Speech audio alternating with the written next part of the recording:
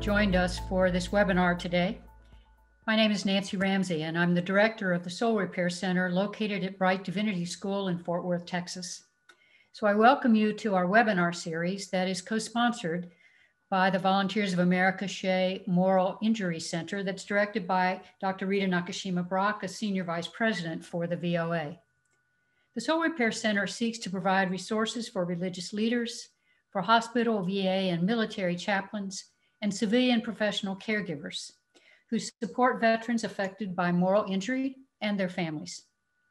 This series provides information in areas that are under-researched or for which information is not yet publicly available. Today's webinar falls into this latter category. We are exploring resources and strategies for responding effectively to veterans whose experience of moral injury is further complicated by dementia. Currently, information to inform such care is quite scarce, though the need is great and will be greater. I want to express my appreciation particularly to Juliana Lesher, National Director of the VA Chaplain Service, for her help as we sought out VA chaplains who could share their experience and expertise with us. Their willingness to offer their time via phone calls and emails further informs this webinar. Our webinar will be moderated by Rabbi Kim Geringer. She serves on the Pastoral Care and Counseling faculty of Hebrew Union College in New York City. Rabbi Geringer also holds a master's in social work, and she serves on the National Advisory Board of the Soul Repair Center. Kyle Fauntleroy, a director of development at Brite Divinity School and former captain in the U.S. Navy Chaplain Corps, will moderate the chat. He's a founding member of the Soul Repair Center National Advisory Board. Please direct your questions for the presenters to him via the chat line. Sam McAllister from Volunteers of America is our production person. Dr. Rita Nakashima is the Senior Vice President and Director of the Shea Moral Injury Center at Volunteers of America. She's the founding director of the Soul Repair Center and is one of the early and leading voices in education and research about military moral injury. More information about Dr. Brock and her publications related to moral injury are available on our website. Dr. James Ellor holds both a DMin and a Ph.D. in social work. He serves as the Kronzer Endowed Professor in Family Studies and co-director of the Ph.D. program in Gerontology for the Garland School of Social Work at Baylor University. His publication record is extensive, and he brings deep expertise in our discussion about dementia and care for those affected by it. As soon as the COVID epidemic subsides, he will undertake a national qualitative research project related to this webinar. I serve as Professor Emerita of Pastoral Theology and Pastoral Care at Brite Divinity School, as well as directing the center. We will proceed with each of the three speakers making presentations accompanied by a PowerPoint. Rabbi Geringer will then moderate a time for conversation among the three speakers, followed by our engagement with questions that you pose in the chat. I want to assure you that a link to a recording of this webinar and the accompanying PowerPoint will be posted at this website and at the VOA YouTube channel within 2 weeks of this event. Thank you for your presence with us. We look forward to learning with and from you in this webinar.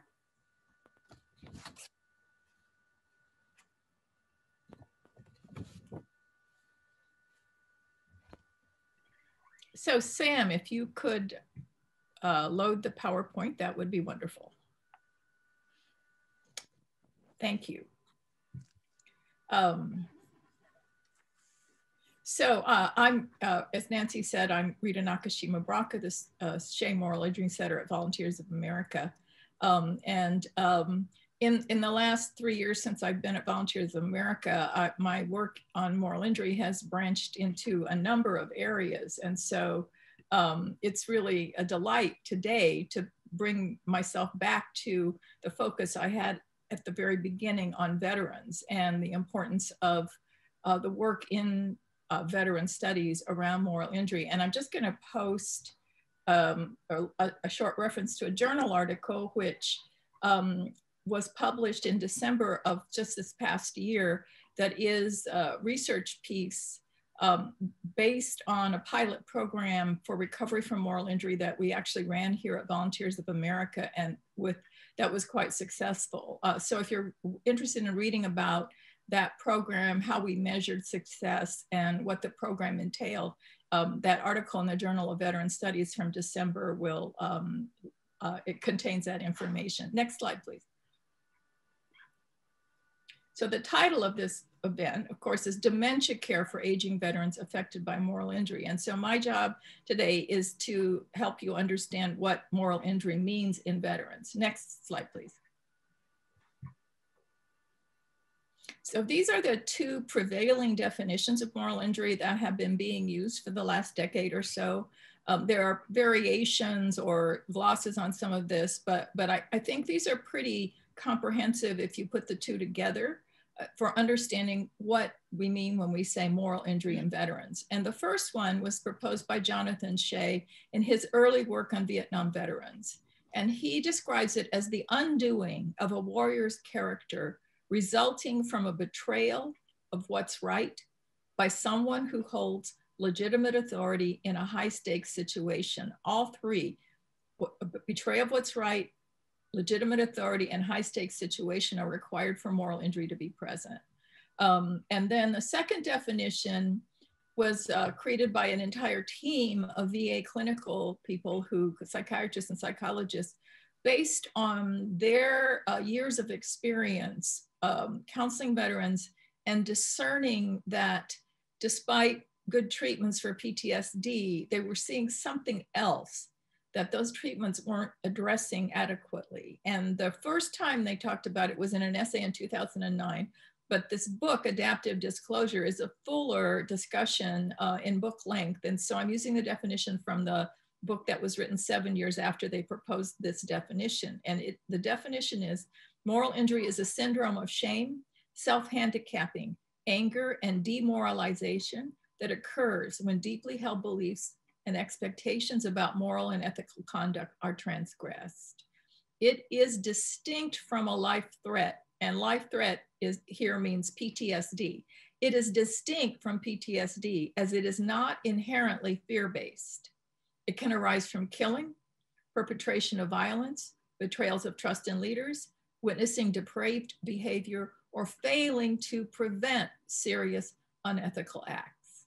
It involves a loss of meaning that results in destabilized identities, damaged relationships, and despair. Next slide, please. So what do they mean by morally injurious experiences? Well, they listed some of them. This is a scale that one of the co-authors of that book created. It actually has 11 items, but some of them are slightly redundant. So I'm just listing the key ones. Seeing things that were morally wrong, according to the person's sense of moral rightness, witnessing others' immoral acts, acting in ways that violated their own morals or values, failing to do something that they felt should have been done, feeling betrayed by trusted leaders they once trusted, feeling betrayed by fellow service members they once trusted, and feeling betrayed by others outside the US military they once trusted. So there's the commission of an act, witnessing of an act, feeling betrayed by others, and feeling betrayed, and also failing to do what they should have done. Next slide, please. So this is a Venn diagram that Bill Nash actually created that shows that there are overlaps in symptoms between PTSD and moral injury, overlaps in symptoms and behaviors, so that it's easy to be treating PTSD and not notice that underneath it might be moral injury, because they can look similar. So with PTSD, you get the classic fear responses of startle, of hypervigilance, of flashbacks. And the PTSD also has memory loss. People often are so terrified that they don't have a coherent memory of what happened, because in a high fear situation, your normal memory processing mechanisms shut down. And so you can have holes in your memory and or complete absence of memory of the incident, but have flashbacks about it. With moral injury, the dominant emotions and symptoms have to do with what are called moral emotions. So grief and sorrow are often part of how we experience moral failure, and also the losses that may be caused by our own acts. Regret, shame, and alienation are also all aspects of the moral emotions. I would add guilt to that list. And then they overlap in that either one can cause someone to be angry, depressed, anxious, unable to sleep, having intrusive memories through nightmares, and using self-medication to try to calm down the symptoms. Next slide, please. Oh, and I wanted to add also that the one form of moral injury that correlates to high levels of PTSD was reported in a 2018 study, lead author Jordan, that showed that 900 combat Marines didn't have elevated levels of PTSD from combat, but they had elevated levels of PTSD from betrayal. And they don't know why. They don't know whether it's a cause and effect, a coincidental alignment, or something deep like moral injury can cause PTSD. So that's an interesting finding about how difficult betrayal is for people to deal with. So this is another Bill Nash diagram that just shows you how many dimensions of a human life are affected by moral injury. There's the emotional repertoire with that list of moral emotions there. There are the relationships that originally were in that person's life, but their loss of trust now makes difficult for them. And their sense of maybe being unforgivable makes difficult for them. Their own identity, their own self-concept has changed. They may say they are not good. They may even say, I have become evil. I can't be trusted. I'm a failure. I am hopeless. And their concept of the world, of course, aligns with its shift in identity. And so they may lose their faith, meaning, or sense of purpose in life. And their own management of their own behavior, what we call executive functioning, can also be compromised because they have difficulty calming down. They may be impulsive because they're angry, or just depressed and unresponsive. And then the last factor is the one that's most relevant to what we're talking about today, which is it is unpredictable over time. You can have someone who was in the military, who is able to function, do good work, and then as they reach the end of their life, their capacities intellectually to keep the moral injury experiences suppressed, or not sort of like not that they don't want to go there or think about it, and they avoid it, and that capacity may weaken, and so it may actually emerge late in life, even though it may have been there all along. So it can, the way moral injury erupts in a life is a bit unstable and unpredictable, and it can come and go. They may think about it for a while and think they've got it resolved, and then may come back in another form. So that's the thing we need to think about for today. Next slide, please. So here are important things to keep in mind about moral injury. First, it's sometimes latent, as I said, and it can emerge long after events or experiences. And highly, highly mentally tough, determined and stubborn people can avoid it for quite a long time. I know an Air Force veteran who was in the Air Force during the Cuban Missile Crisis, and for a month, he was a B-52 pilot, and for a month they put those planes in the air fully loaded with nuclear weapons in case we had to go to war. And so he spent a month as the pilot of a B-52 with a fully loaded plane, a bomber, waiting for DEFCON 1, which meant he was to fly to Russia and drop a nuclear weapon.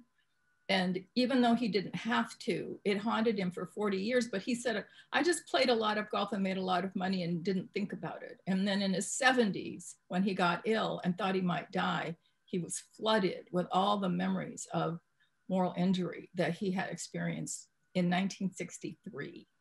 So it can lay inside someone for a very long time. I believe moral injury is an aspect of most trauma. And so if you have a veteran who's got some trauma, it's good to think about how moral injury might be in that trauma, because there's now research that shows that if you treat veterans with PTSD, those who get help with moral injury have improved outcomes for the PTSD. So it's important to understanding how moral injury relates to trauma.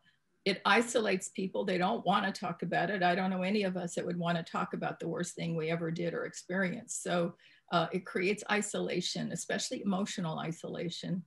And it can be an accumulation of traumas. It may not be one big incident, but it may be a sort of death by 1,000 cuts, a slow wearing down, which I actually think we're seeing right now in healthcare workers because the pandemic has gone on so long.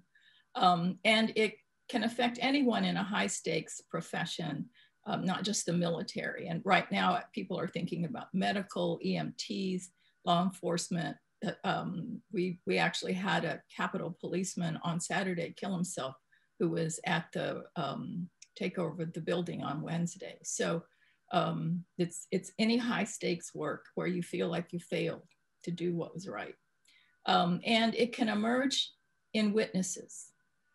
You can be so devastated by something you witness or even hear about that it can also emerge as moral injury in people who didn't actually experience the event itself.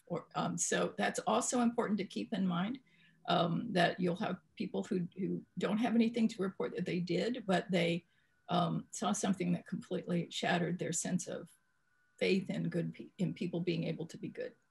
So I think, Nancy, now it's yours. Thank you, Rita.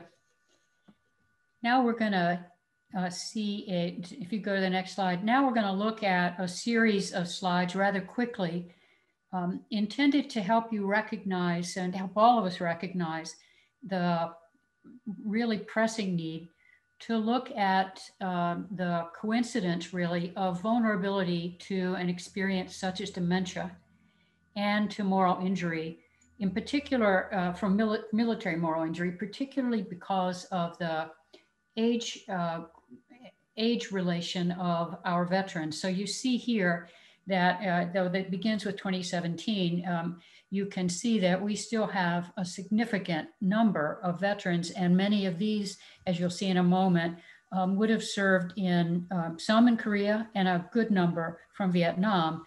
And those veterans are certainly in a population that is more vulnerable to dementia. And as we'll see, dementia can be exacerbated or prompted by morally injurious trauma.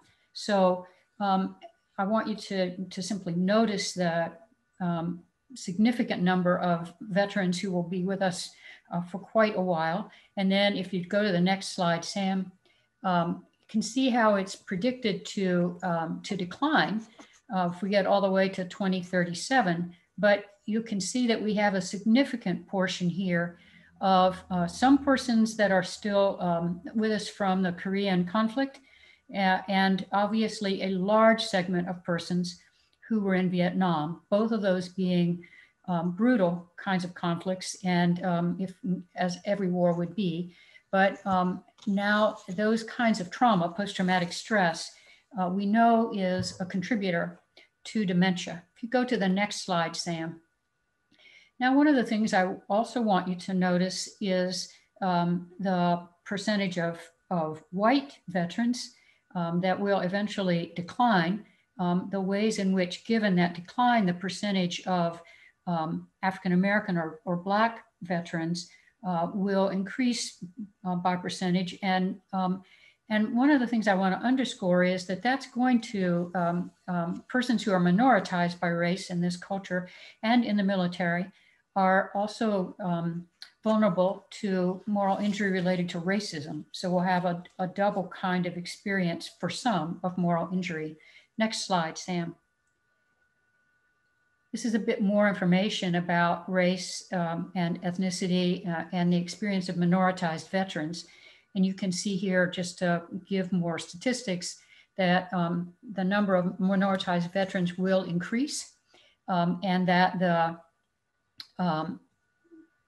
the experience of that, of persons who bring that additional stressor of moral injury will be an increasing percentage of the veterans for whom we care as they grow older. Go to the next slide, please, Sam. While the Gulf War era veterans are now the largest cohort, please notice how many of the folks from, especially now, the Korean conflict, this is 2017. So if we go forward 3 years as we're at the outset of 2021, we can imagine a significant portion of Korean veterans and especially Vietnam veterans. No doubt the COVID epidemic has taken its toll, especially on these oldest Americans. Nonetheless, this is a significant portion of the veteran population that would have known those two wars and especially the stressors of Vietnam. Next slide, please. I think this chart makes it more easy to see in terms of the lingering number, how long it will take for the, or how long, maybe better to say, how long we will be caring for veterans from Vietnam. And then the coincidence with veterans of the Gulf Wars. And it will be important then to pay attention, if you go to the next slide, Sam, for the coincidence then of post-traumatic stress and traumatic brain injury. We'll talk more about that in just a moment. But it may be relevant to see where these veterans live and will live, according to this chart, that you might be particularly attentive to where you are, where the services of that you may offer, or a center where you work is in terms of this shift. Sam, you might show the next slide, please. It shows this geographically. Sam, if you go to the next slide, please.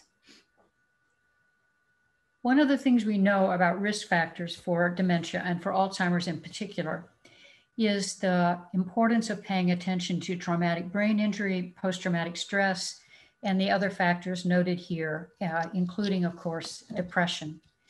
Sam, go to the next slide, please. And this also means that paying attention to the fact that veterans are then at a significantly greater risk for Alzheimer's than the general population, which is only 15% over 65. So it's important then to realize not only do we have a significant number of veterans who've had exposure to those predisposing events, but that they are at a higher level in the general population. If we look at the barriers to effective Alzheimer's diagnosis in the next slide, Sam, one of the things we need to face, and that we've certainly heard in the media, is that it's challenging to interact with the complexity of the VA health system and to have an adequate understanding of the benefits available, as well as the stigma of acknowledging brain and mental health issues. We know that a number of veterans try to avoid naming these kinds of issues when they come home. Let's go to the next slide, Sam. This is from as you see, the Veterans Against Alzheimer's, and you may want to look at the resources of this organization. But I want you to note that, that the current cohort of older veterans from Vietnam and Korea certainly have recorded evidences of post-traumatic stress, and that we're going to be adding shortly older veterans from the Gulf Wars that will bring, in addition to post-traumatic stress, traumatic brain injury, which will only increase the vulnerability to forms of dementia, including Alzheimer's. Sam, if you go to the next slide. Here you see, while this is 2004 to 2014, I've included this slide simply to show you the exponential increase in veterans with Alzheimer's. And we can know, given the number of Vietnam veterans, that there's no reason to think that kind of exponential growth has declined. Sam, if you'd go to the next slide, please. I want to show I've shown this kind of statistical review in order, I hope to prompt all of you that are involved in responding to veterans, and particularly those of you that might be leading faith communities, to reflect with about who the veterans are in the communities of faith you serve. Do you know them? Have you made connections with them and with their families? Do you continue to be available to them? And have you established relationships self-consciously with the veterans in your community? One of the things that a VA mental health counselor mentioned to me is that in the context of COVID, there's been an increase of requests for care because veterans have relied on access to one another and the conversations that they have only with each other about traumatic stress, for example, and experiences of moral injury that they are not as easily having, let's say, on the phone. This might be relevant for those of you who have responsibilities as faith leaders for touching base or being available to veterans in the communities you serve. Sam, we go now to Jim.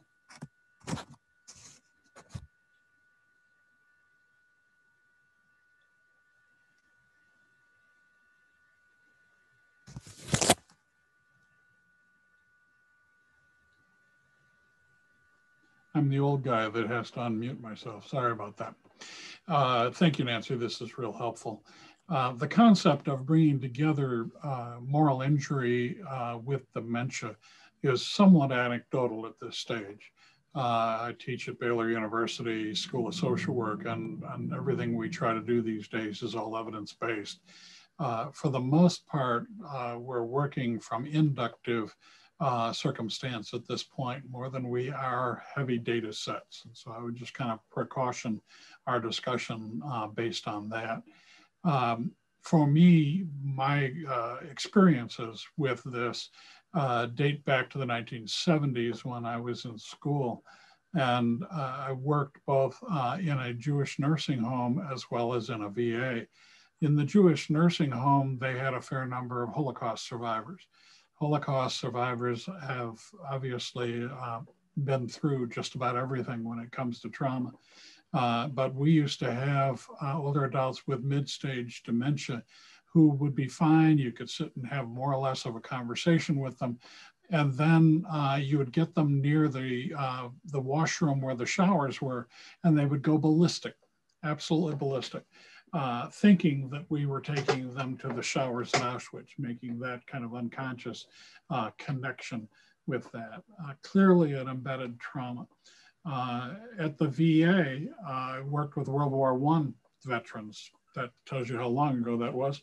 But they would talk, and they would even share some of their experiences of being in World War I. But the minute that the gas comes up, and on a medical unit, every once in a while, there's the hissing sound of oxygen going on and like that. There are too many cues to that people aren't terribly conscious of, and all of a sudden they go ballistic.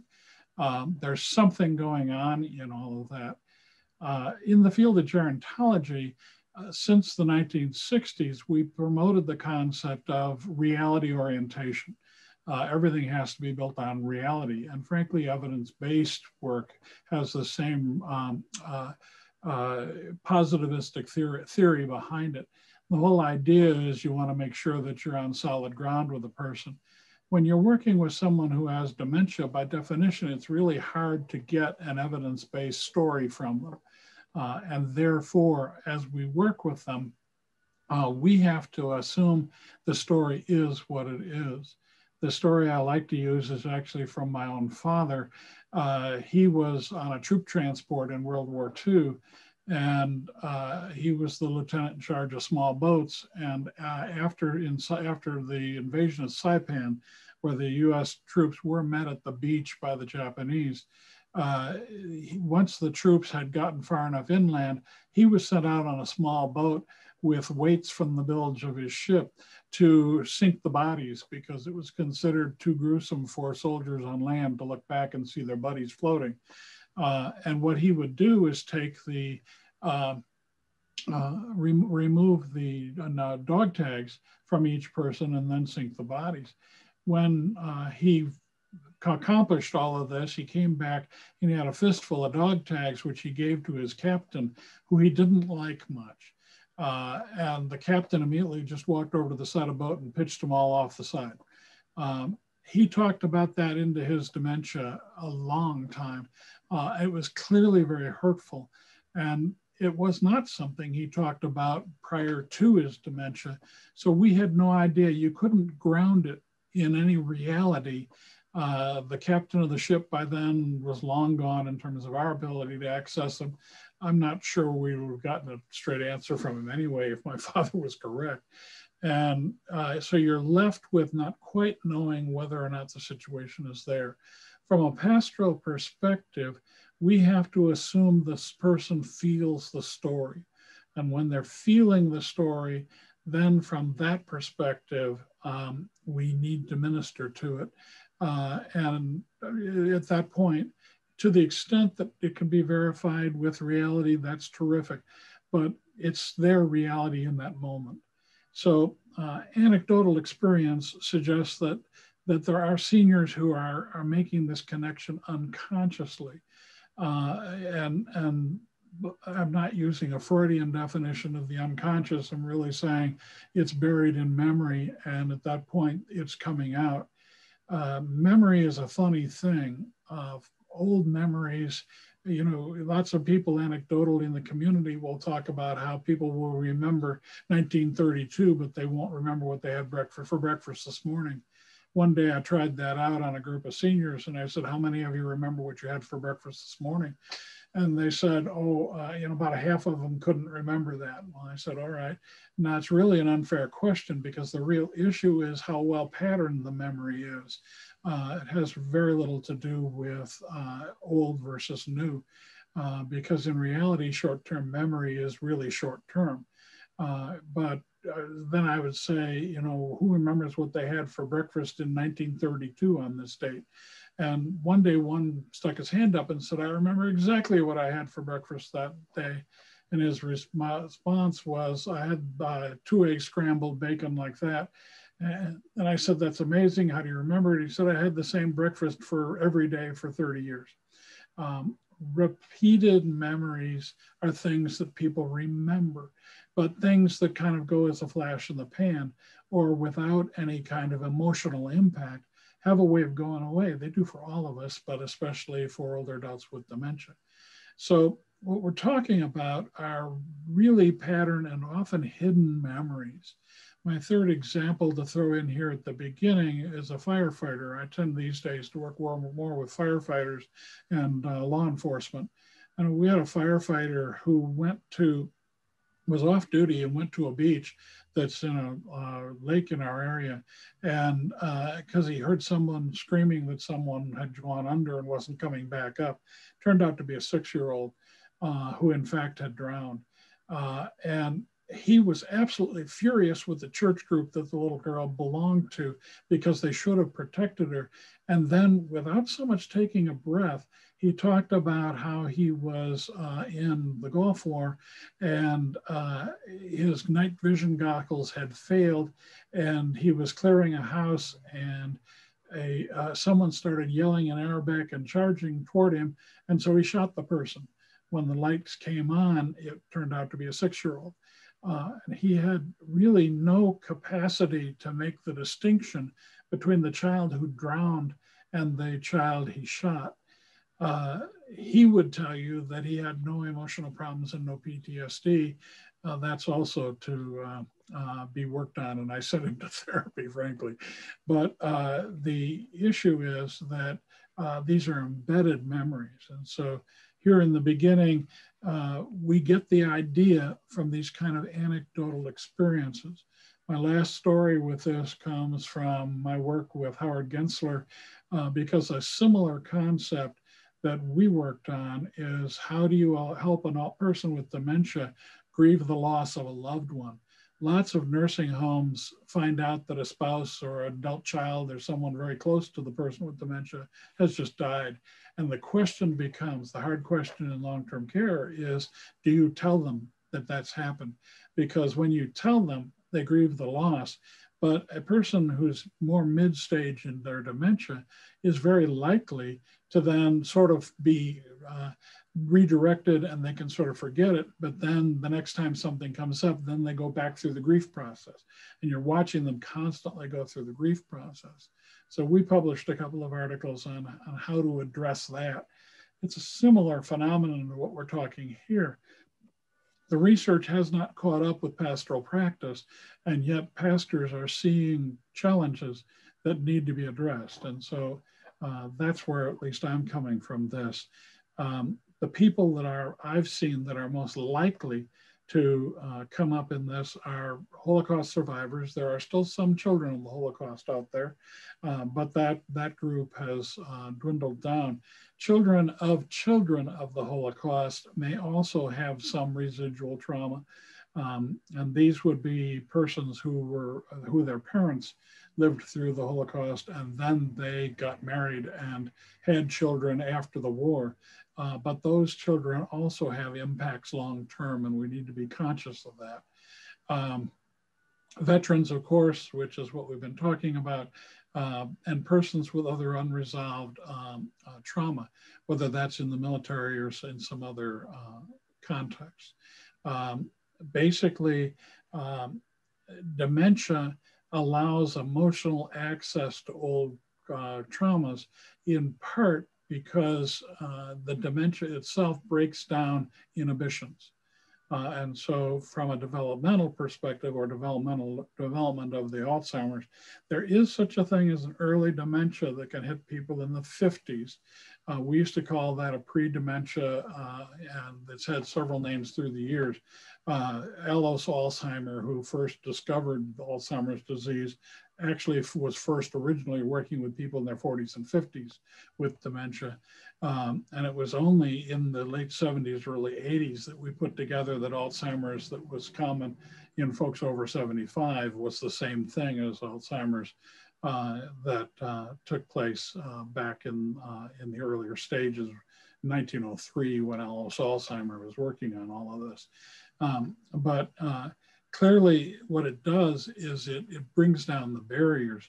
I live in Texas at this point in my life, and Texans like to pull themselves up by their own bootstraps. And there's a lot of sentiment, particularly among first responders, about how I don't have any emotional problems until I fall apart, right? But the issue here for us is that they ball up that trauma with so many coping mechanisms that at the end of the day, it's sort of hard to drill through them. And the rule of thumb usually as a therapist is that if a person has something successfully coped with and they're not having problem with it, you probably should leave it alone, because a person who's 85 may not have 10 years to work with them to get it to deal with it. And so you sort of don't mess with it. But in this case, it's leaking out in some way. And so then the question is, how do we cope with it, or how we deal with it? And that is our project for today. Can we move to the next slide, please? So with a dementia diagnosis, for the most part, the diagnoses that are most likely to be impacted are the global dementias. There are over 150 different things that can cause memory loss in older adults, none the least of which I think is retirement, since I'm 6 months away from doing that. But the global dementias are more likely, in my experience of it, to be accessible to this. Lewy body dementias, for example, which that's a fairly new concept on the horizon, tend to be earmarked by people with delusions of animals and nature scenes. That for the most part, that's not the kind of trauma we're talking about, but that may be what they're struggling with. And I haven't seen them go back to these earlier kinds of memories in my experience of it. And I haven't seen any literature that suggests it. My own belief is, frankly, I suspect they could still have a moral injury buried under it, but the Lewy body style dementia will cover that. Parkinson's is the same way. Parkinson's comes on slowly. And for the most part, the inhibition breakdown is going to take place as or really early on in the dementia phase of Parkinson's. And to that end, then it would be different. Circulatory dementias or Alzheimer's disease are the ones where I see the most practical application to this. Now, again, I'm not a neurologist and I haven't seen any neurologist try to take this on. So this is one of those, we'll see as time goes on, kinds of discussions, but it is coming for us. Can we move the next slide? From a dementia progression perspective, you can kind of see on this slide, which comes from the content of this comes from, you can see the citation at the bottom at Bustal and Ham, but the actual slide I made, but the concepts for which came from them. And essentially there is this, again, relatively new concept of mild cognitive impairment. About 60% of people with mild cognitive impairment will go on to have a lifetime terminal illness of one of the dementias. However, I have a good friend who's actually on the editorial board of the journal that I edit, who got the diagnosis of mild cognitive impairment. He'd been an alcoholic. And when he dried out from his alcoholism, the diagnosis went away. And so it is possible with that early kind of stage that it could go away. There is also all of these folks that because they become 65, all of a sudden being forgetful seems to be part of the nomenclature. And so, you know, they talk about being forgetful. My rule of thumb, quite frankly, is that if they can remember it enough to realize they forgot it, it's probably not Alzheimer's disease. Alzheimer patients have a way of, when they forget something, they truly have forgotten it. And it's kind of like somebody wiped the slate clean, although actually that is not accurate. There was a time when I sort of thought, 40 years ago, I thought that when you had Alzheimer's disease, there was a little man up in your head that was wiping out all your memories, you know, like an eraser on a blackboard. That's really not the case. It turns out neurologically that those memories are still there somewhere. It's access to the memory that becomes the greater issue, not so much the loss of the memory. Now, as neurons become destroyed, then those memories would get lost. But there is still a lot of memory, and you can check that when you're on any dementia unit, because people will come forth with memories that you had no idea. They come straight out of nowhere with a reality memory. But you can kind of see as the earlier stages of the actual issue that where reduced inhibition becomes the case. They may express gas, they may start talking like truck drivers. I worked on a unit for a convent unit of older nuns and thought I was at a truck stop. And it blew my mind because, quite frankly, my view of nuns is that they're kind of sacred people, and to have them talking like truckers threw me. But that's the reduced inhibition piece that breaks down the barriers to the people who want to pull everything up on their bootstraps and forget it, and bleeds out some of these kind of memories. After that, if you get somewhere, there are different theories as to how many stages of dementia there are. And lots of people think very strongly, well, I know there are this many. That's fine. I've been working on this a long time, and I've seen everything from 3 to about 20 stages out there. So at some level or other, somewhere in the middle of the time, they don't respond to logic. And when a person doesn't respond to logic, then a whole lot of our Rogerian storytelling kinds of concepts have to be discarded because they're not working with logic. And if you respond to illogic with logic, you've probably lost something. I want to move quickly through the next couple of slides if I could, because I do want to move on. But when we're challenged by the dementia, first of all, we're doing assessment. We would hear the troubling story from the senior and then be made aware of troubling stories sometimes from families. Sometimes families will come to you and say, just so you know, this person went through X. It comes out to some extent if the person has a military background, but it may not. Some other things like a childhood rape or the like may not come out quite as quickly. Then you can confirm some things by talking to family members. And then family input can maybe give you a larger piece. That's this question of reality.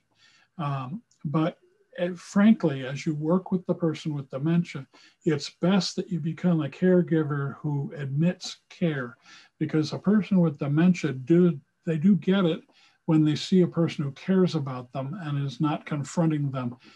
Sometimes you can put people with dementia into a panic when you confront them with what amounts to a reality and they can't remember the reality, and therefore they feel badly about that. And so you do best to emit care and concern, and quite frankly, not be too troubled by reality versus irreality. Next slide, please. Possible responses then. Remember that the story may or may not be verifiable, but it's a reality to the person. If the senior seems to be traumatized by the memory, then it's real to them, at least at that moment.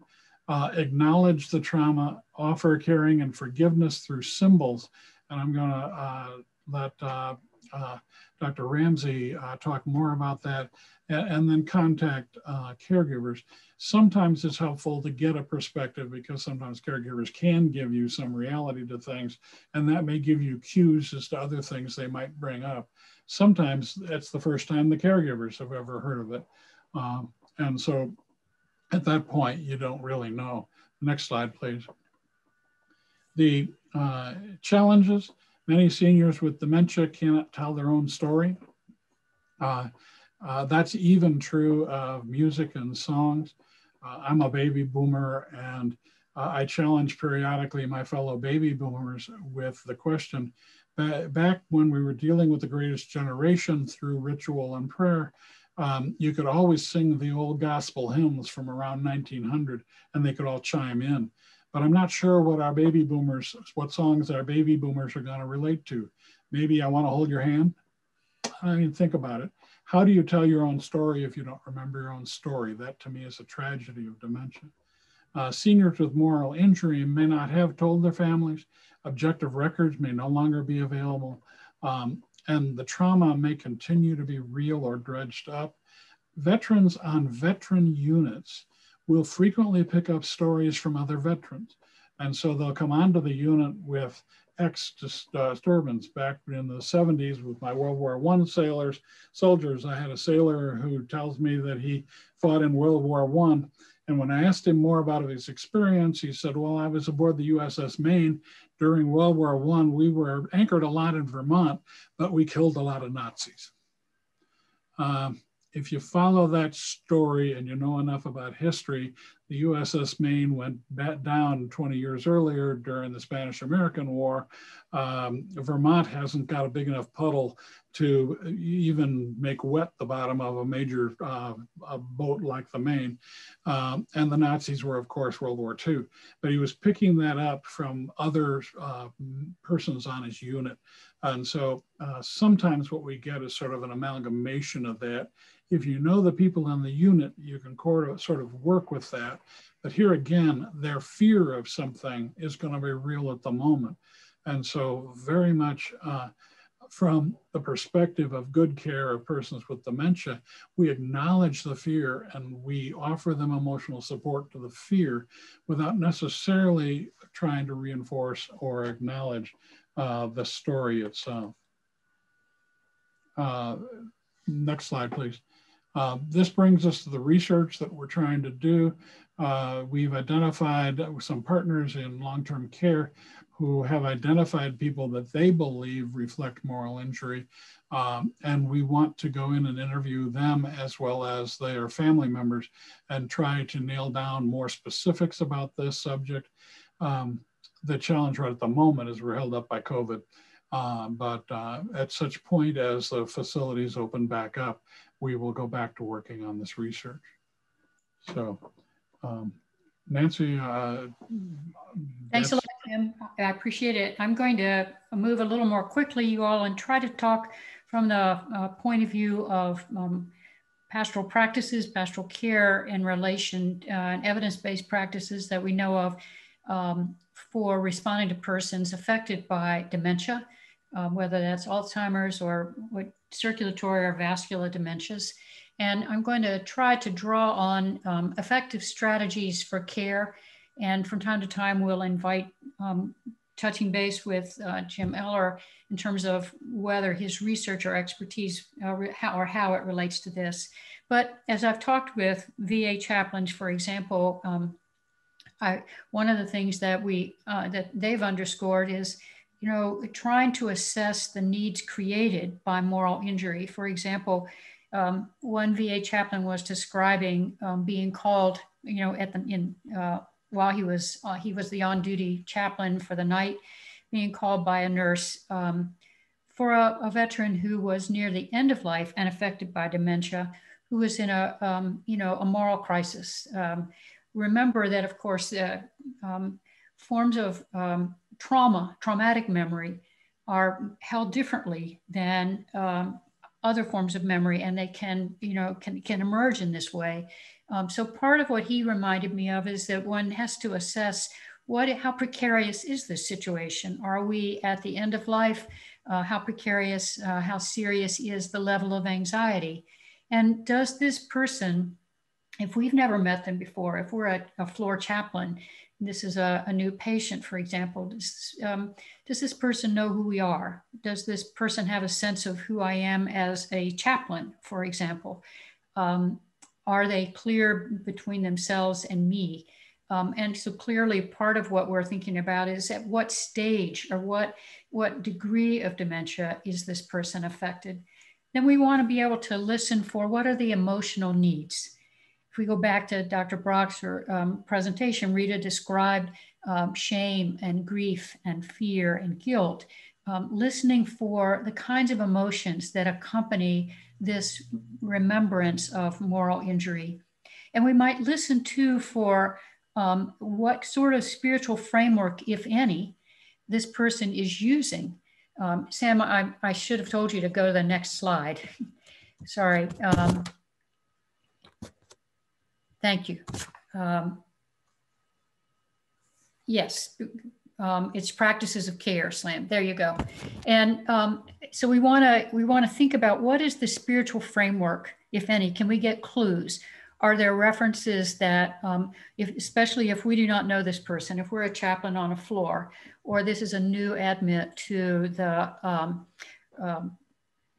veteran population in a retirement setting, or someone that's new to the continuing care environment, then we might not know what spiritual framework are they bringing, and do they have an identified framework such as a Protestant or Catholic or Jewish or Muslim? So we're listening for their operative spiritual imagination.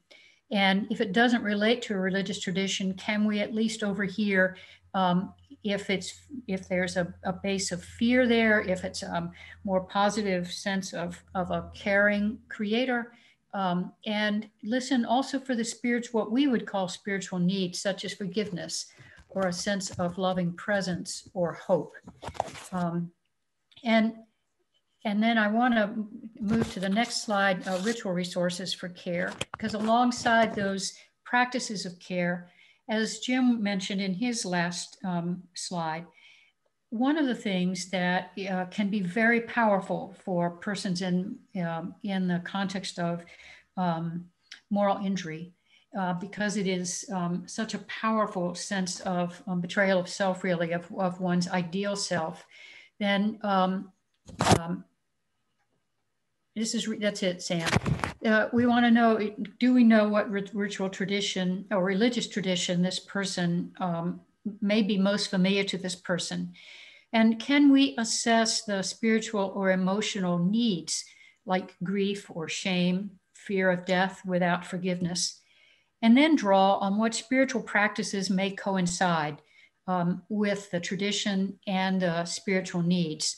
And if they do have an identified tradition, then that might be familiar prayers and sacred text. We might, given that the spiritual and emotional needs related to moral injury are shame-based and often a deep sense of grief. And so more a sense of loss of a moral ideal self. Then, for example, even certainly with patients that are identifying with a Jewish tradition, we might think of the prayers of the high holy days of Rosh Hashanah and Yom Kippur. And many of those prayers are, I have found, relevant also for me as a Christian pastor. But we might also think about practices that are relevant within the Christian tradition that would bring to mind forgiveness, such as the Eucharist, for example, if in Catholic practices of forgiveness. And we might also think of practices of washing, like in baptism or the mikveh in Jewish tradition, or as one Muslim chaplain mentioned to me, the dua in Muslim tradition of praying for forgiveness. So are there familiar ritual practices and sacred texts that we might use? And certainly asking family about what resources are available or useful to this person. And then they too, depending on the context, may want to participate in such processes. Let me mention three particular contexts that where I can easily imagine the combination of responding to a sense of moral injury with a person who is affected by some form of dementia. Go to the next slide, please, Sam. Thank you. I was, for a time, a pastor before I did my graduate work to teach. And so part of what I'm thinking about, and I'm guessing that some of you have had that experience, of caring for a congregant in their home. And this is part of why I made my plea earlier in today's session or webinar about, for those of you that do have responsibilities for a faith community, to be attentive to who the veterans are in that faith community, so that the opportunity to care for someone who begins to name an experience, a memory of moral injury, is not the first time you and that person have talked about their military experience. So one of the values here might be that you can draw on a relationship that you have built, and that you know the ritual reminders that can be of use to this person. And it is easier to assess the status of the veteran and the needs of the family present. One of the things that I want to underscore is you might be hearing something you've never heard before from this veteran. And it's entirely possible that the family is hearing a story that they've never heard before. And try to imagine how that is impacting them, particularly, let's say, if this has been a marriage of 50 years. And now there's the story of deep moral anguish that this veteran never shared with his spouse. So the important thing is to respond to the expressed need arising from the recall of this moral injury, and to do so in a context that isn't judgmental, that is understanding, and that, as one VA chaplain puts it, trying to move from life-threatening shame to a level of guilt this person can kind of reposition in terms of other factors that likely shaped that experience. And then be able to, I don't mean that all of this is simple as I move on from point to point, but to consider ritual practices that might be related to this person's need for a sense of forgiveness, for reminders that, that the divine's love is reliably present to them. Part of that means is that one hopes these are not the first conversations you've had about what their experience of God's presence and love would be for them. And it might well be that you and the family and this veteran would be able to participate in some ritualized process that is familiar to this veteran. Friends of mine and colleagues that have been involved in care with older adults most of their career indicate to me that ritual practices and ritualized experiences will last well into experiences of dementia.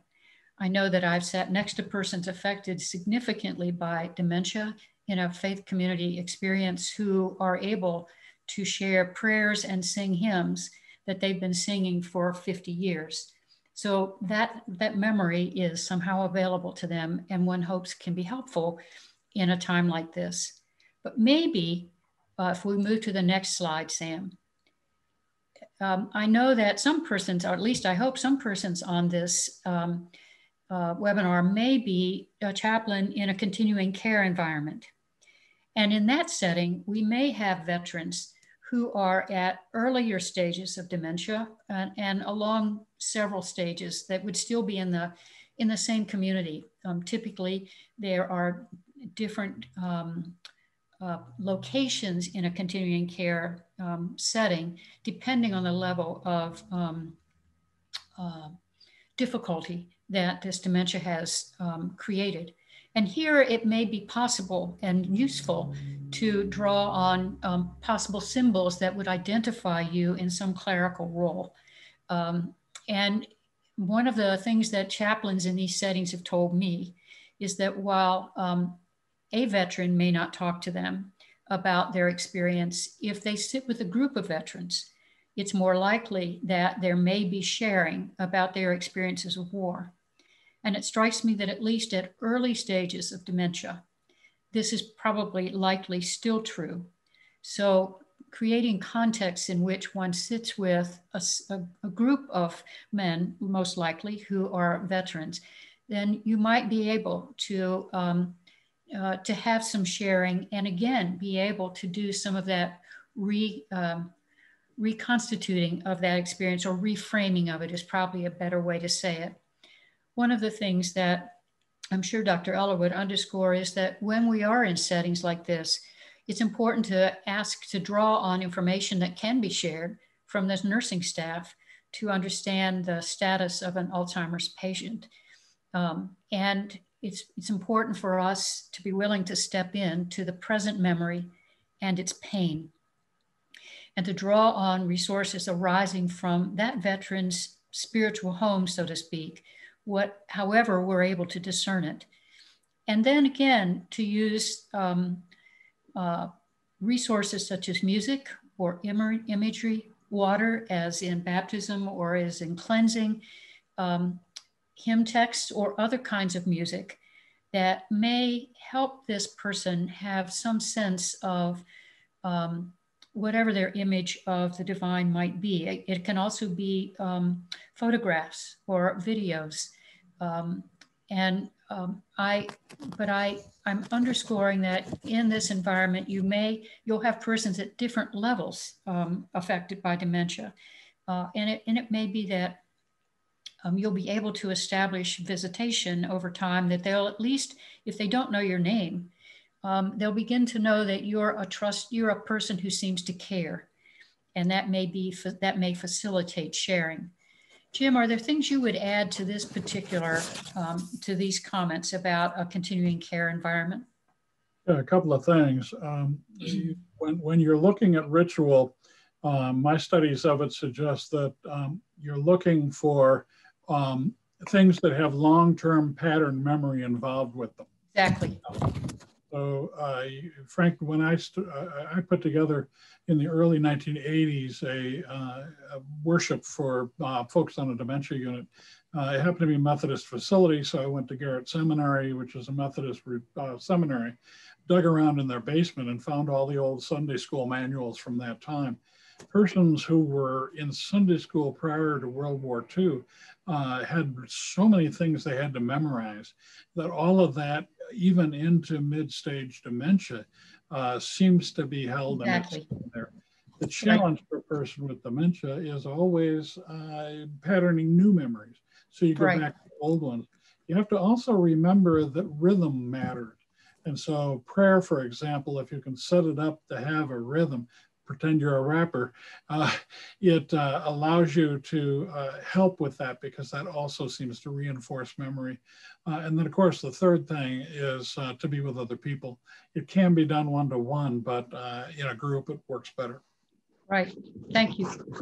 I think that I'm going to move quickly now so that there's time for the three presenters to have some conversation and to respond to your questions. But the final setting from continuing care would be for those of you that are VA chaplains or in military hospitals to here again, it's important to be in conversation with the staff to assess the precarity of this person and the depth of the dementia as they're aware of it.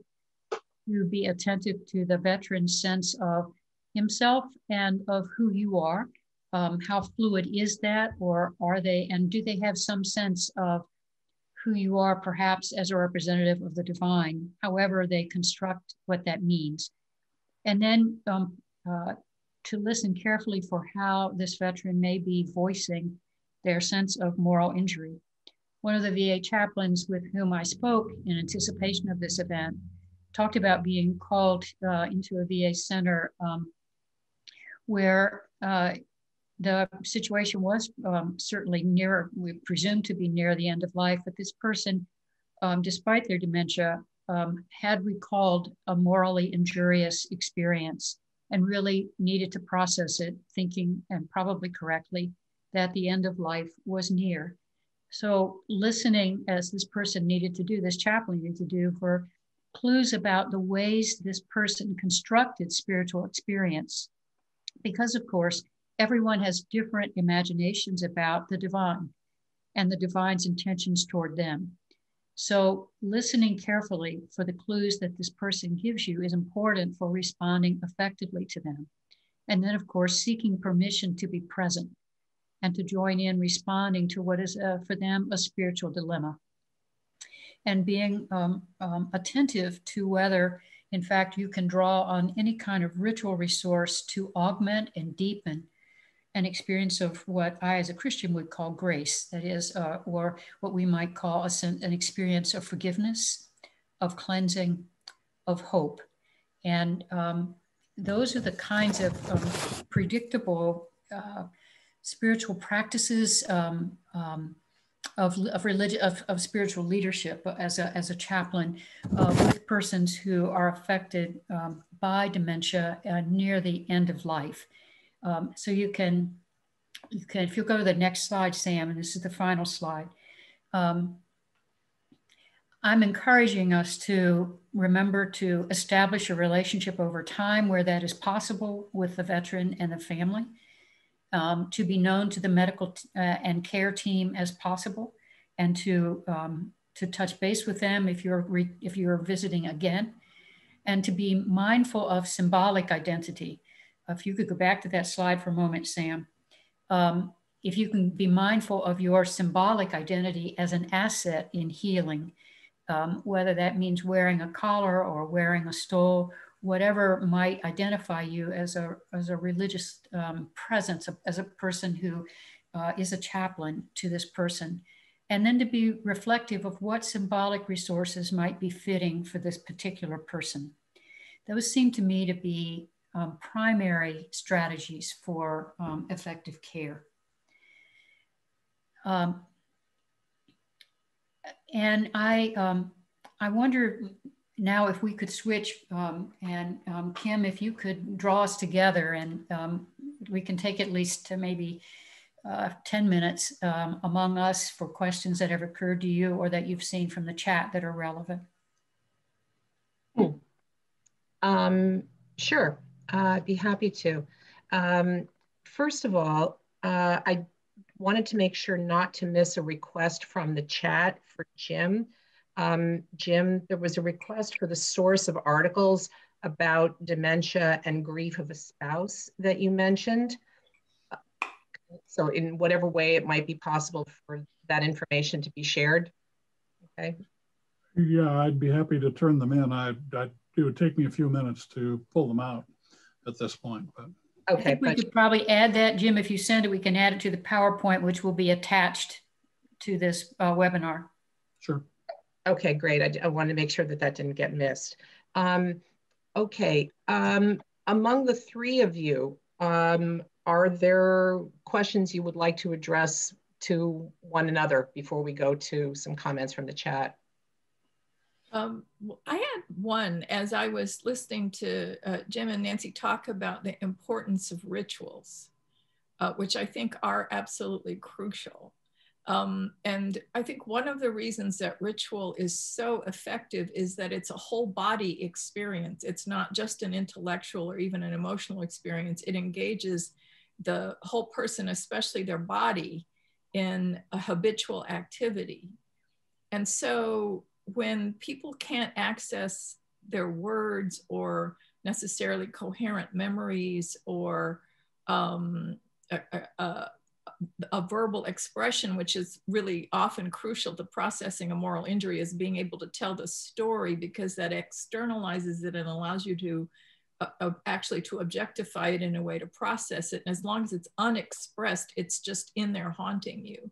But if a person can't do that, if they're just beyond the capacity to tell a story, but they can do a ritual, I'm wondering also about other rituals that aren't necessarily religious rituals, but are habitual body rituals. Veterans certainly know this. The military teaches you a whole series of bodily enactments that if you do one gesture like a salute, it calls up the entire meaning system attached to that gesture, and how it might be possible to use the body itself as a way to help people be more present to themselves.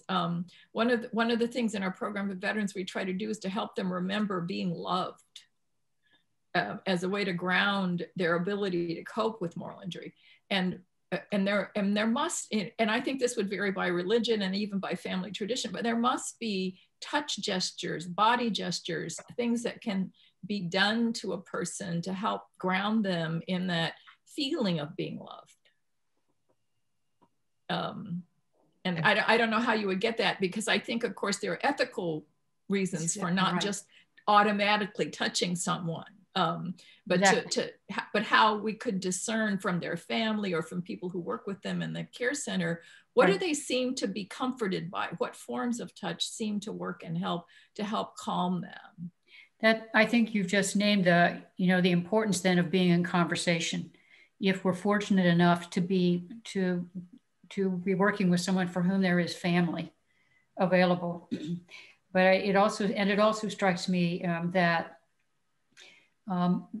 chaplains who are familiar with the particular ritual practices in whatever branch of the military this person was in might well be able to make some relationship to one of those practices and the moral pain and grief of this person, because the military is so full of ritual. So I would also want to consult with chaplains in that branch to see what might fit here. But I think your point about if there's family, that would be very helpful. Yeah, or even certain phrase that, the Marine hoo-ah thing. And I mean, so there are these military codes that operate that make people feel good about something.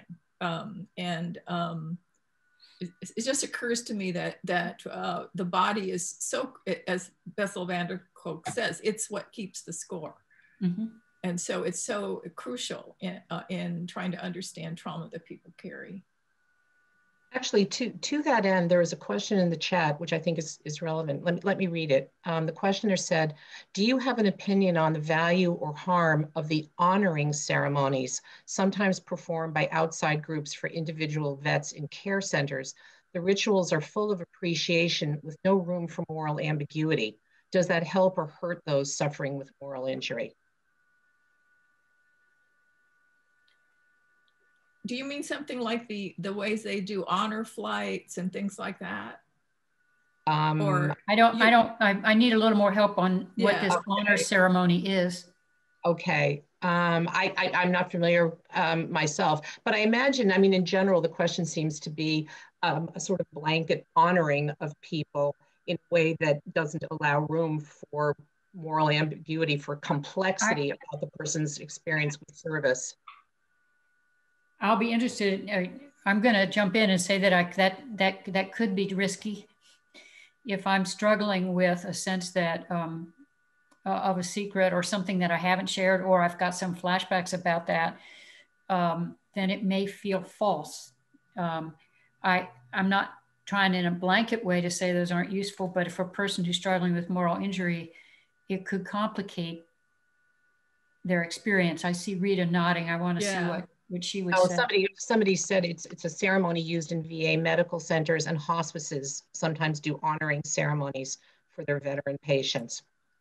Yeah, I think that's a really hard one. Partly, you hear this all the time. Medal of Honor winners are a little embarrassed because they don't feel like they are heroes, and it's also a military ethos not to think more highly of yourself than you think of your unit, and so it would seem less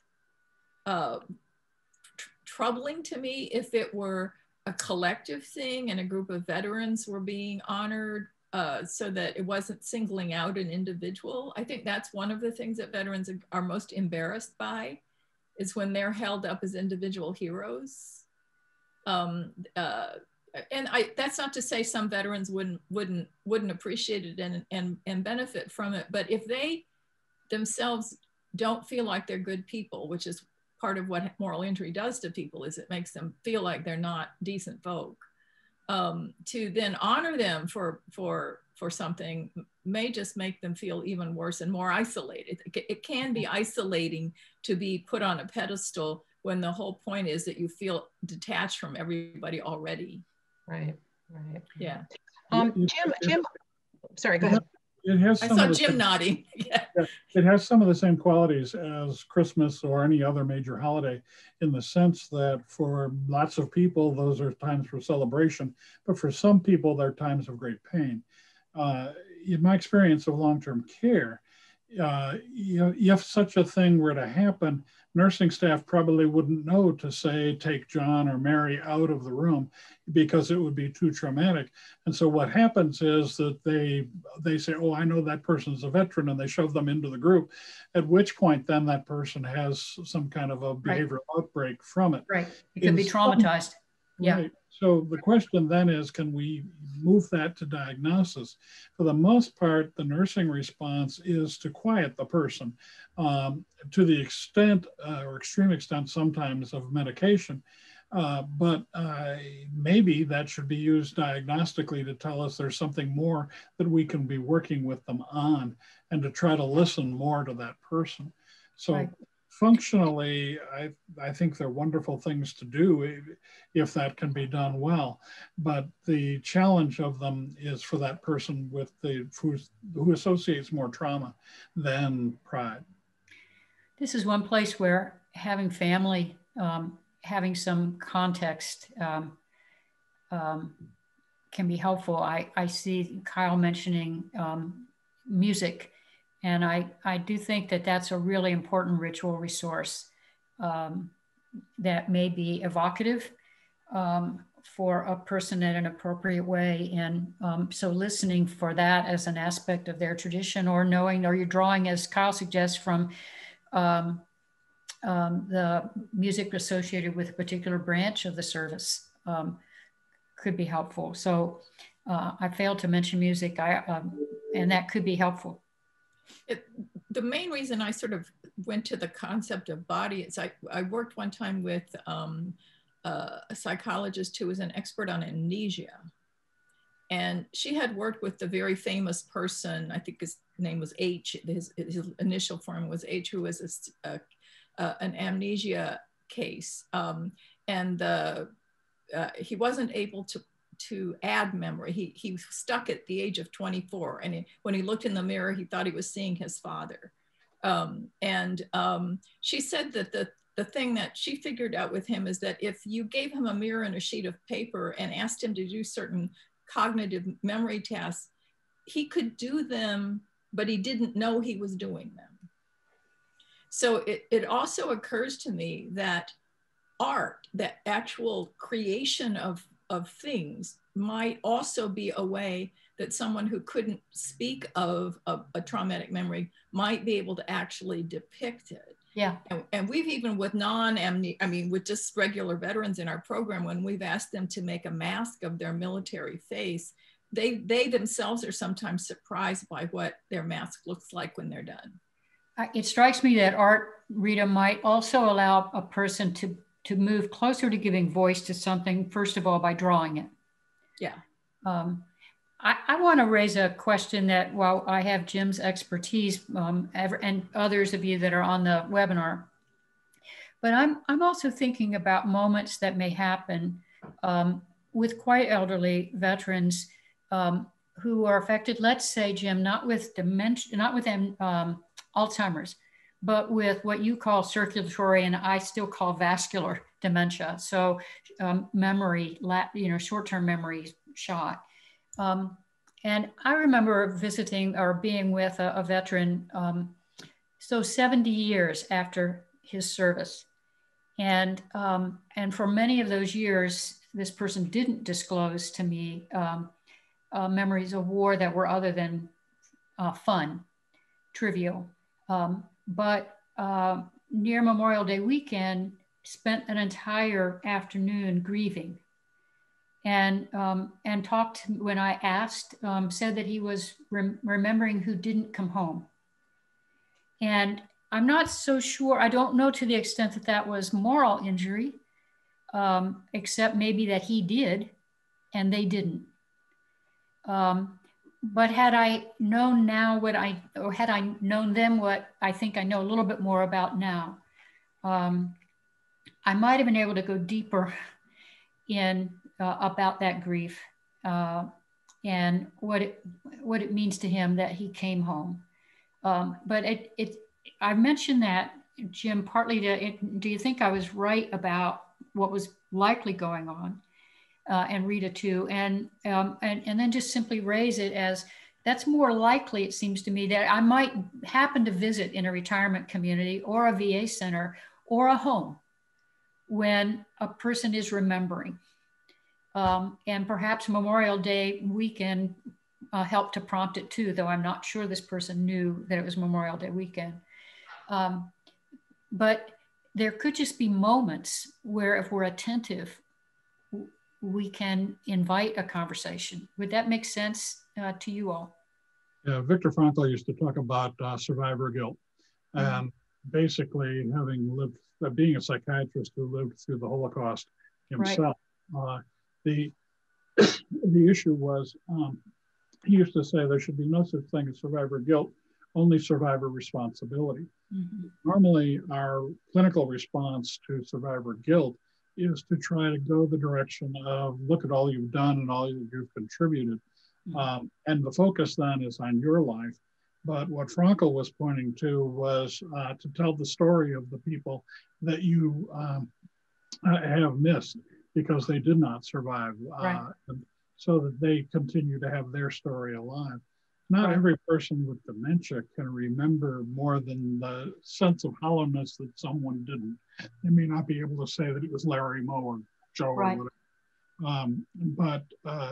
But you can get them talking usually in generalities. Remember, diagnostically, the first thing to go for most persons with dementia are proper nouns. And then they move into proper verbs and they start talking in adverbs and adjectives and like that. And eventually they come into clauses, and by then there's very little you can usually do with this. But try not to pin them down to proper names. Yeah, no, that wasn't what I was getting at. Yeah. Thank you. Yeah. Jim, I have a question for you. in looking at the breakdown on the slides that you presented of veterans by generation and era of service and so forth, I also was wondering about the breakdown by gender, because it seems to me that increasingly over time, a larger percentage of veterans are going to be women than they have been, that's going to be a trend. So I'm wondering, from your work to date, or this could be a question for any of you, anecdotally or otherwise, if you are aware of any differences, gender-based differences, either in presentation of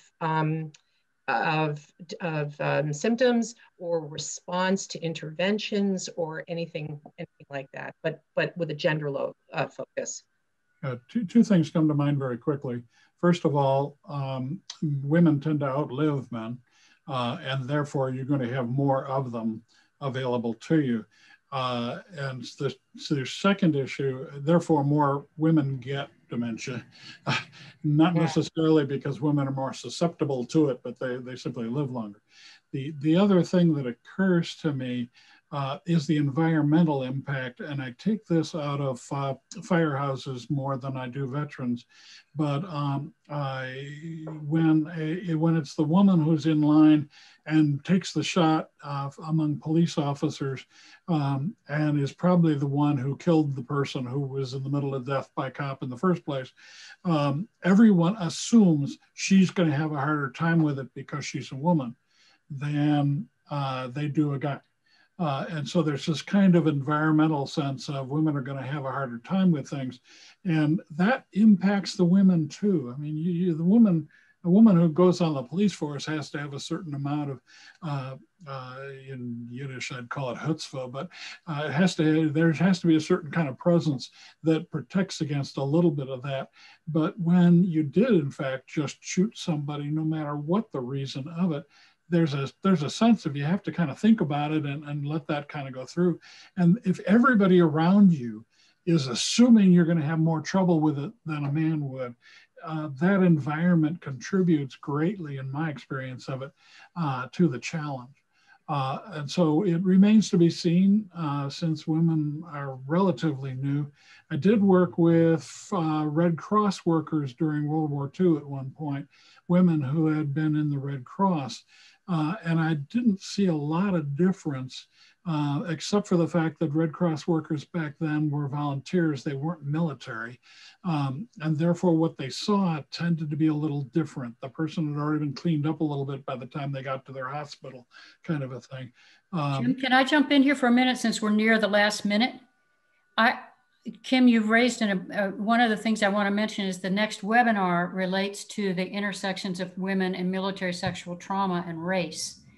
And so part of what I want to lift up is that we haven't talked about the ways in which receptive moral injury can be complicated, such as male-on-male sexual trauma or military sexual trauma experienced by women, or racialized trauma.